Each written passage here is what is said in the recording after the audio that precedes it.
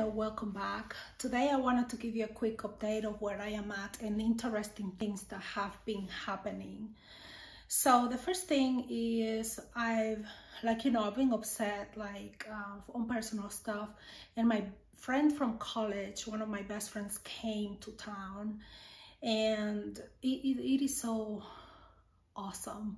So she came in, she knew I was having a hard time, she didn't understand what was going on at home, and I haven't tell a lot of people because they won't understand unless they see the situation. So she was just like, what? So sometimes you think you're going through a lot, especially you're like, am I exaggerating? Am I drowning on a glass of water? Maybe I just feel overwhelmed because of the way things are going or whatever, you question yourself how much of a big trouble, how much of a big deal this really is versus my emotion of it.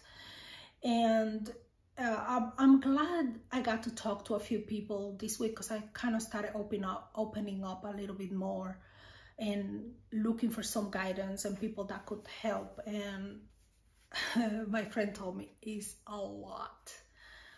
And it was so cute when she left. I found this in my computer that she left me to feel better. So we cried together. We had a great time. Mostly I dedicated my time to her and spending time talking things through and having support. So that was invaluable. But I wanted to also tell you that I started therapy. So this is mental therapy, but it's in relation to what's going on in the house.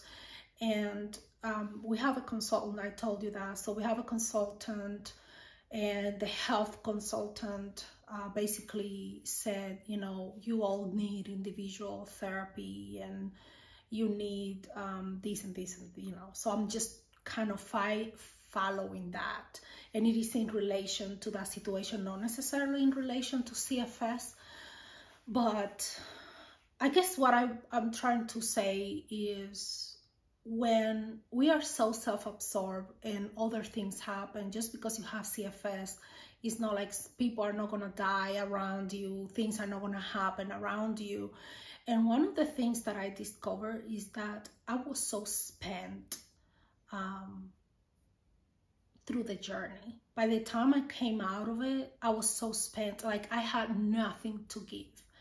I gave everything I had to CFS recovery and just survive in the past 15 years.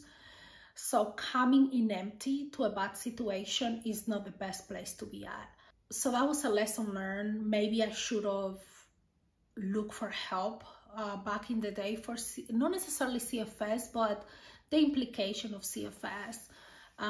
Because it changes your life, it changes everything, and it's a lot. Like once you get out of it, you go and you're like, holy shit, that happened. How did I do it, And even though I'm the kind of person that usually go through a tough situation and then I don't deal with emotion in the moment, I'll deal afterwards, things happen. And that was one of the things I wanted to bring up to you as an experience learned or as a lesson learned, is you cannot get to the point of being on empty emotionally, because things will happen. And unfortunately, if you are part of a family, part of a community, part of an ecosystem, you have to be able to give support back to those of you that gave it to you, and being able to be placed in a high stressful situation and having the tools to deal with it. And I was not I don't think I was, and it wasn't that you see me very centered, very good. It's not that I was in a bad place per se, it's just that I was, you know what I'm saying? I just got out of this situation and I'm like, I want to live life, I want to travel, I want to do this, I want to do that. I kept a notebook with the list of things I wanted to do once I get out of CFS. And this situation happened. It's like, no, I'm not gonna be homebound again.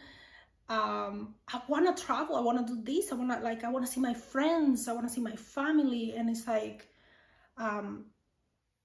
this jail again, and it's like I can't. And it's not that I don't love everybody, and it's not like it's just that you are mentally and emotionally in a different place. So lesson learned is, throughout your journey, you have to be centered, you have to be strong, and you have to work with the emotions as they come and go. Or maybe my approach wasn't the wisest, because life will happen, and you better be ready, and you better be prepared for somebody suddenly died, like it happened in our family. Today's a year, by the way. I'm not letting, anyways, it's a year, and it's been a tough day, trying to keep everybody going to the cemetery. Anyways, you know, it will happen. People will die, people will get sick, people will get cancer around you, people will get other things that are even more challenging. And you have to be in a place where you can support all those that supported you, or you know, just be there and having to deal and having to survive. And CFS takes more of you and your family, trust me, whether they understand or not, than you realize.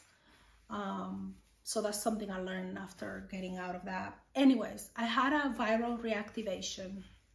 So let me back off a little bit. Before my friend came here, I started having a rash.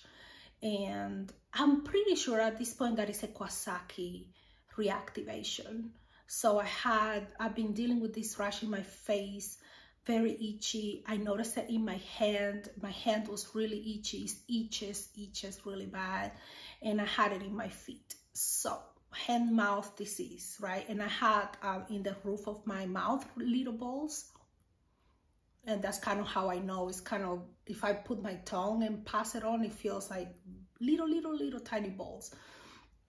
And that's how I know I have a Kawasaki reactivation. So I might order some, I forgot what those are called, equivalent, or I might do nothing. I think at this point the rash is over, and I'm dealing with the dryness of it all, like the rash kind of subsiding a little bit. But if I start having the little balls again, itchy bumps in my hands or my feet, I will go ahead and order some equivalent. But I'm watching that situation.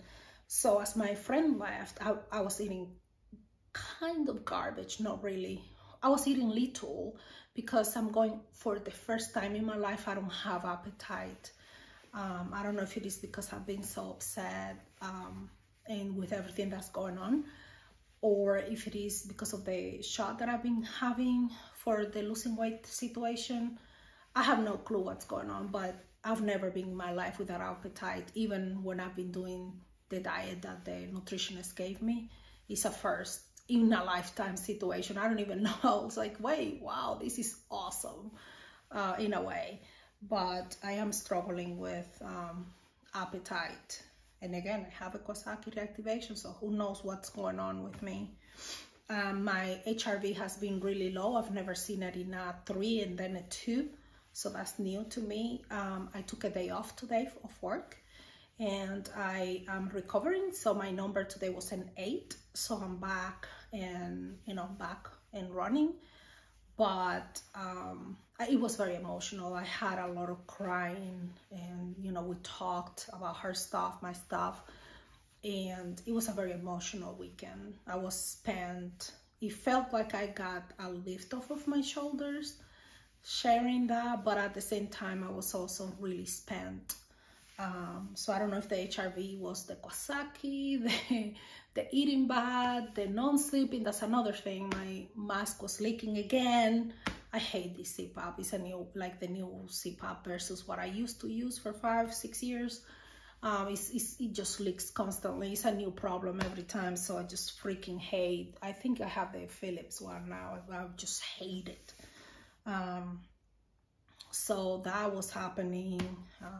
I saw the last, again, I solved it. I'm sleeping well again, having good numbers. So that's all that is going on. There's a lot happening. I might have to take some time between all the therapist meetings, um,